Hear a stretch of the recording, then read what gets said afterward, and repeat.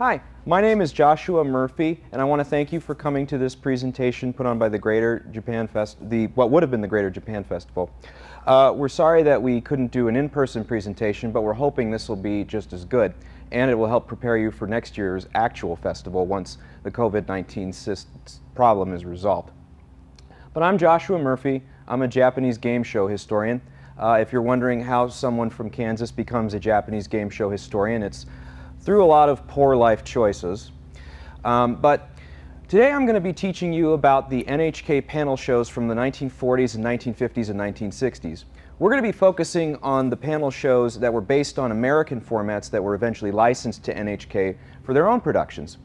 We're going to go over a couple key points in this presentation. If we could go to the next slide. In order to do this, we need to first discuss what exactly a panel show is.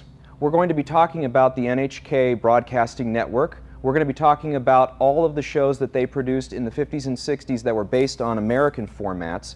We're also going to be talking about those American formats at the same time, and we're going to be talking about the subsequent availability of these shows or formats to audiences in a 2020 world who wish to view them. So if we can go to the next slide, we can see we first need to find out what exactly is a panel show. Well, a panel show formatted could be either in radio or television, but generally involves a panel of either celebrities, authors, writers, directors, presenters, working together or working parallel to each other to achieve some sort of goal on a show format.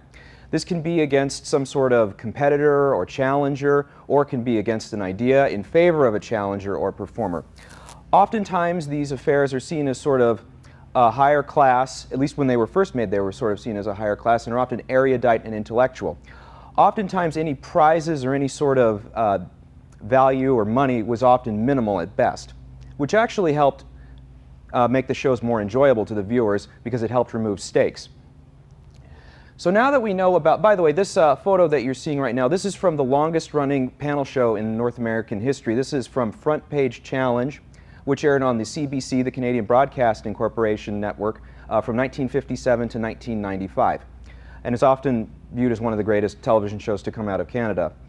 But in order to go further understand the intellectualness of these types of shows, we need to go to a network that came out in 1924. If we can go to the next slide, we will learn about the NHK Broadcasting Network. Their trademark catchphrase is honest and serious, referring to their programming, which was often honest and serious. They were formed in 1920, or they actually formed a little earlier before them, but they went live in 1924 on radio. Prior to the advent of television and prior to World War II, mostly the network focused on news and news subjects. Once World War II started, the network switched to a Imperial Japanese Army announcements and things of that nature. But after World War II is when we start to get in the first entertainment programs produced by NHK. And NHK helps produce the first show, which is called, if we go to the next slide, Hanashi no Izumi, which means Spring of Information or Fountain of Information, which premiered in 1946 on NHK. It was a radio format which was hosted by, I had a number of hosts, but the most prominent host was Wada Nobutaka, who was the second host to host it, who actually passed away during the making of the show while visiting Finland. But the show featured prominent celebrities, writer Hoichiro Sata, voiceover artist and radio broadcaster Yume Tokugawa, director Kojiro Yamamoto, who would later go on to make films for the Toho Corporation, and Moto Otogawa, who was a critic at the time, trying to answer viewer-proposed questions. These questions may or may not have an actual relevant answer, but the goal was not just to provide information, but also to entertain audience in humorous ways. 1,300 submissions would be sent in every week from various people all across Japan. And the prize for getting your submission chosen or your question chosen was 30 yen, which is the American equivalent of about 19 cents. Today's market, it would be about 40 cents. And the prize for stumping the panelists, which was a rare occurrence, was 50 yen, which is the equivalent of 38 American cents, which today would be about 76 cents American. So this was the first show, and it was actually based on an American format called Information Please, which aired on NBC. And another format that will also come into effect, which was licensed from another format is, if we can go to the next slide, is called Niju no Tobira, which is 20 doors. And to put it simply, Niju no Tobira was a 20 questions game show where viewers would submit subjects, names, nouns, proper names, actions, sayings, etc. And a panel of celebrities would have to try to figure out what that item was by asking no more than 20 yes or no questions. This radio format aired on NHK in 1947 to 1960. It was moderated by Shuichi Fujikura and became a prominent example of what could be done from a Japanese game show lasting for a long time in radio. As I said, it was based on an American format. If we go to the next slide, we'll see that it was called, appropriately enough, 20 Questions. The question-answer show everyone enjoys. Premiered on Mutual Radio, and it was actually the television version premiered in 1946. This photo you're seeing right now is not a radio press photo. That's from the television version, although it originally premiered in radio. It was moderated by Fred Van Deventer, and it was identical to the Japanese format, only instead of a celebrity panel, it was primarily consisted of members of the immediate family of the production staff, or Fred Van Deventer. This format proved well, as in 1950 we get one of the most successful American television game shows of all time, produced by Goodson Todman. On the next slide we'll see What's My Line? What's My Line was a popular panel show aired out of New York from 1950 to 1967, Sunday nights on CBS. Proving to be one of the most successful formats around the world. It was licensed to French-speaking Canada, Russia, various countries around the world. So it only makes sense that in 1953, on its premiere week of broadcasting, NHK would eventually show, on the next slide, What is My Job? Or Watashi no Shigoto wa Nan Deshou? This was generally considered to be the first ever television game show to be aired in Japan. It premiered on February 5th, 1953. It shared the exact same format as the American version of What's My Line and consisted of occupation guessing. A panel of experts would ask yes or no questions to try to identify a challenger's occupation. While the format proved successful in America, unfortunately it was not a huge success in Japan, only airing for a little over a year and a half.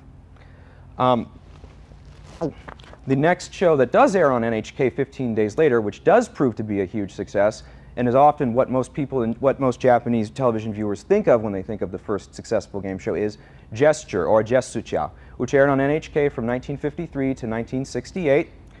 There were over 6 moderators. However, the most prominent moderator, the third moderator, was Hiroshi Ogawa, and it was more or less a charades game show, which featured a team of men and a team of women. The male team was led by Higuro Yanagiya, who would lead the white-wearing male team, and the female team was led by Takiko Mizue, who would be on the red team. And if we can get a click, we'll see the kind of phrases that would have to be communicated through only physical gestures, charades, etc., no words, no sounds. So you can see the length of the phrase would often be a difficult thing to interject or interplay to a contestant. But this proved to be a very popular format, as it was somewhat moderately action-oriented, and helped pave the way for future shows in Japan. And what's not known is that this format was actually based on an American format which aired slightly before there, called Pantomime Quiz. And if we can go to the next slide, we'll see the comparison slide of Mike Stokey's Pantomime Quiz, which would later be called Stump the Stars. And we can see the visual similarities between Pantomime Quiz and Gesture. This Gesture photo is actually a press photo from NHK and not a screen cap from the show. This episode of this Pantomime Quiz clip is also a press photo. Going forward from Gesture, we go to a number of different shows and different licensing formats. For example, we get, on the next slide, we get the Japanese version of the popular game show To Tell the Truth, premiering in 1959, Watashi no Sore wa Watashi desu, which featured 4 celebrity panels challenging a group of 3, all claiming to be the same central character. 2 of them were lying, 1 of them was the actual character in question, but only the central character, or the actual person, was able to tell the truth and answer the questions honestly. The other 2 were allowed to either tell the truth or lie. At the end of the questioning period, all of the celebrities would individually vote without without panel discussion of any kind on who they thought the real central figure was. The next format we see coming out of America to Japan is a show format called Shapu-san Furato-san, or Sharp and Flat, which was actually based not on a Mark Goodson Todman show, but actually based on a short-lived NBC show called Music Bingo, wherein celebrity contestants would have to identify pieces of music, and if they were able to correctly identify a piece of music, ringing in sort of in a name that tune fashion, they would be able to place either a sharp or a flat, depending on whichever one represented them, on the Music Bingo board. Object was to get 5 in a row. The NBC version of this show was hosted by Johnny Gilbert, who is, as of us recording this presentation now, still the announcer on Jeopardy in the year 2020, and he sounds exactly the same. This is actually a rare occasion where the Japanese show far supersedes the successes of the American show. The American show only lasted for 2 years, whereas the Japanese show managed to last for 8 years. The next show, which also proves to be popular, gaining a 43% market rate at its highest throughout the country, is called Watashi no Himitsu, or It's My Secret, which was a remake of an American show called I've Got a Secret, which was a sort of takeoff of What's My Line. And whereas the Japanese version of What's My Line fails to garner any successes in the country, It's My Secret manages to become a huge success, airing for almost 10 years in the country. But going from that, we get probably the longest running show, lasting for 20 years, which was based on an American format called Password, which featured a celebrity and a contestant partner trying to convey to each other a one-word answer using only a one-word clue while competing against another celebrity and their contestant partner. This format premiered on CBS in 1961 and helped inspire a 1968 format called Renso game, or Association Game. This format premiered on a segment of a television show called Everyone Has a Reserved Seat, and was originally a one-time segment that ended up becoming a popular format of its own and managed to be the longest running television game show in Japan based on a panel format. It had over 8 different hosts over its run. The last host was Akira Tokuda, who hosted it from 1989 to 1991. And what's interesting about that is he would have been in high school when the show originally premiered. The photo on top is actually from a fan recording of one of the original episodes of Everyone Has a Reserved Seat. The bottom photo is from an episode of Renso Game that aired probably sometime in the mid-1980s, probably after 1984 or around 1984. Why does the year 1984 come into effect? Well, a lot of these television shows were done live at the time. Live television obviously has a sense of stake, a sense of a little bit of danger, because you don't know what's going to happen. You don't have the ability to say, cut, let's do that again, kind of like I'd like to do with this presentation. But so a lot of these shows, while recorded via a process called kinescope, which was a process wherein a camera was pointed at a television monitor to capture the feed in order to preserve it, that process was not commonly used in Japan the way it was in America. Conversely, a lot of these shows were recorded on 4-inch tape, which had a tendency to either be easily re-recordable over or was very bulky and hard to store. So if we go to the next slide, we can see a process known as wiping or junking. Now, wiping is the process of, as dictionary.com defines it, to remove or eliminate something completely. And as with many of these shows, almost all of them, despite airing for hundreds of hours over the course of many decades, almost all of them are gone. And if we get a quick click, we can see pretty much the entire library that still exists today of NHK's Japanese game shows. NHK released a set of videos in 1995, which they later re-released in 2003 on DVD. What you're seeing right now is 5 of those video sets. 2 of these are game shows. One is Watashi no Himitsu, It's My Secret, and the other is Gesture. The other 3 are dramas. This pretty much constitutes the entire library of Japanese television that still exists to this day from that era. NHK did not stop the wiping process until 1984. So while a lot of episodes of Renso Game in color still exist, pretty much every episode that was shot in black and white is gone forever. There are believed to be no episodes of Sharp or Flat left in existence. Any record of the Japanese version of What's My Line watashi no shigoto wa nan desho is completely gone. Very scant references of it still exist. However, if we go forward, we can still see the impact that the panel show has on the Japanese market today.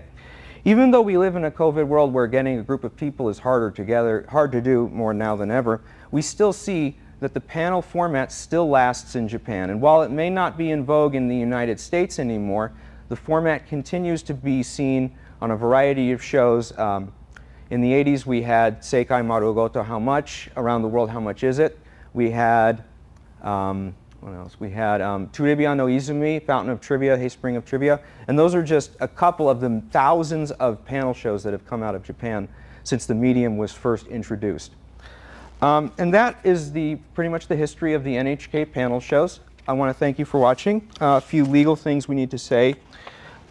Special thanks to, actually, if you have any questions about NHK panel shows, American panel shows, Japanese game shows, or American game shows, feel free to email me at jmmurphy09@yahoo.com.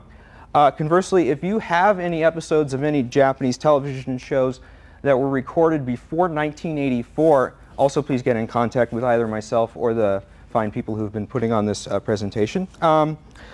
Niju no tobira watashi no shigata wa nan desho? Gesture, sore wa watashi desu. Sharpu-san, Furato-san, watashi no himitsu, Renzo game are all property of the NHK Broadcasting Corporation. What's My Line to Tell the Truth? I've Got a Secret and Password are the copyright of the Goodson Todman Productions, property Fremantle, North America. Special thanks to Josh Wu and Justin Odom for translating helps. And thank you to Adam Nedeff for your incredible knowledge of American television. And thank you to the Greater Japan Festival for letting me do this presentation. And remember, it's hard to see the end when you're beginning.